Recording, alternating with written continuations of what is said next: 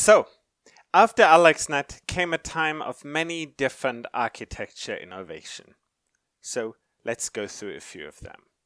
In 2014, the next outstanding network was VGG. It was developed by the Visual Geometry Group in Oxford, and their problem was beat AlexNet on ImageNet. And it uses smaller filters and deeper networks. Let's look a little at the architecture. What we have is, instead of having like an immediate layer with very large filters and big stride, it has small filters here. So we go through two convolution layers here at the full image size 224. Then comes a max pool layer. We go through another 2 convolution layers, another max pool, 3 convolution layers, another max pool. See how the numbers of parameters goes up as we go through the networks. Another 3 layers, another max pool, another 3 layer, another max pool, and then a full 3 layer fully connected before having the output with the softmax. Okay, so in a way, it's similar to AlexNet, but it has smaller filters and it's considerably deeper. So why all the fully connected layers? Well, they're an MLP. They're basically able to do interesting nonlinear calculations on that. And the architecture, of course, as you saw, it changes. It jumps from the 8 layers of AlexNet to like 16 to 19 layers, depending on how you count. It uses only 3x3 convolutions with stride 1, padding 1, and only 2x2 max pool stride 2s. And effectively, it therefore has fewer parameters, or like at certain places it has fewer parameters. Now, like instead of going from a large, say 11x11 filter, which takes 121 parameters, it has just 3x3, which gives us 9 locally, and and having fewer parameters in a way often makes performance better for these. Again, you remember, because fewer parameters means better generalization performance. But of course, it's still an incredibly big network with a lot of parameters. And it achieved 8% top 5 error, and therefore it was considerably better. And it has certain drawbacks. It was incredibly slow to train. The weights themselves are quite large in terms of disk and bandwidth, and the size of a VGG is over 530 megabytes, which makes deploying it kind of tiresome suddenly at that time. So next came GoogleNet. So GoogleNet uses the so-called inception modules, and it basically replaced individual layers where we say, okay, we do a 3x3 convolution with a 2x2 max pool with these little so-called inception modules. And here the architecture is, we have the inception modules, a grid size reduction with some tracks, another set of inception modules, another grid size reduction, and another set of inception modules, and then finally, again, a big readout. So in the first version of Inception, you can say kernel size tuning is hard. Now, like, should we use a 5x5 kernel, or should we use a 3x3 kernel, or should we use no kernels at all? It's hard to know it. And also, if you're Google, then why decide if you can have all of them? So that's what they did. So they first have a 1x1 layer here. Now that just allows you to make more feature dimensions if you want, followed by a 5x5. And then they also have a 1x1 followed by a 3x3. And then they have a pooling layer followed by a 1x1. And they have a direct 1x1, and then they concatenate all of these together. That produces an inception module. So the idea is that therefore, instead of having to choose one, you can have all of them at the same time. And like often in machine learning, when we build ensemble methods, we get better. In this case, by giving these different possibilities, the system will be doing somewhat better. And now, there's of course certain representational bottlenecks.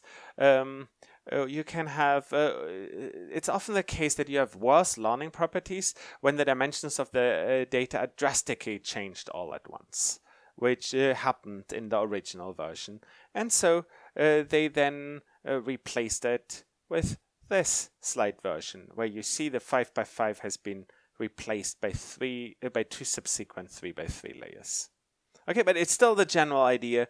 We basically want to not choose one of these architectures, but have all of them, concatenate them, and then basically allow the gradient descent to choose how important each of these channels should be. So what were the results? They get to 6.7% top 5 error rate. Now, that wasn't quite as good as humans, because Carpathy tried it and was able to do 5.1%, which is actually quite interesting. It requires considerable training of humans to get good at ImageNet. So you need to train humans on ImageNet so that they're good at ImageNet, which is quite interesting. So there's a problem if you want to really go deep. And that's the following. If you say take a data set like CFA 10 that we have here, and you plot error as a function of the iteration, what we can see now, like, you always have these jumps, which is places where the speed of SGD is made slower. Now, like, you get better performance, but slower when you do that. And so what can be seen here is that if you make the networks very deep, then they don't converge to good values anymore. Now, so 20 layers is actually better than 30 layers, which is better than 40, which is better than 50. So the idea that going deeper helps doesn't seem to be right, at least when we have a fixed period of training. And so it doesn't seem that simply adding more and more layers is actually the solution to the problem that we're looking for after all. So now here comes the idea of ResNets. Now, like, look at here what we have on the left-hand side. We have VGG. It starts with convolution, max pools, convolution, max pools, convolutions, max pools, and so forth. You can have a 34-layer plane network that basically goes through this, just like VGG just makes it really deep, where you have lots of layers in each of them. But here comes the cool idea of ResNets. What you do is you model basically the differences. So what you do is you take the output here, and you add that. Keep in mind that in this whole stack, we always have the same dimensions. So you add what goes in here to this one, and you add it to this one, and you add it to this one. And by having these connections that go through it, these effective skip connections, what it allows the network is to model basically changes through that, through what we'd have if we had the identity transformation from here to here. And this is actually quite interesting because now there's a shortest path. You know, like, we can go from here through these skips to here to here, through these skips to here, through these skips to here, and so forth. So the network is at the same time a relatively shallow network and a very, very deep network. And you can immediately see why this seems like a good idea. So how does the ResNet work? We have an input. We have a weight layer with a ReLU, another weight layer. But now here we take the output of this and we add the input of everything X to it. And then we apply the ReLU to it. So thereby, there is this shortcut path. Whereas what these do is they basically model how we should change the input X so that this is as good as possible. And so H, what we have here, is the desired mapping. And we hope that we can fit this with a small local network. And if the optimal mapping is closer to the identity, it's easier to find those relevant small fluctuations. Now, if you have a very deep network, you can say each layer doesn't need to do all that much to its input. It might be sufficient to do relatively small changes.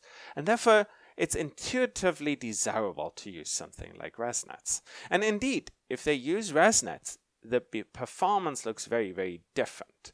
They find that basically ResNet 20 does a good job, but if you go from 20 to 30, you're doing better. And the deeper you go, the better it gets. And so same thing on ImageNet. Like they really get mileage by going from 18 layers to 34 layers here.